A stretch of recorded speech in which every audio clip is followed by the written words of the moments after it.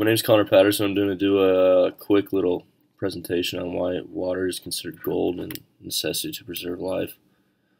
Plain and simple, without it, we're going to die if we don't come up with ways to conserve and preserve our limited resources that we already have.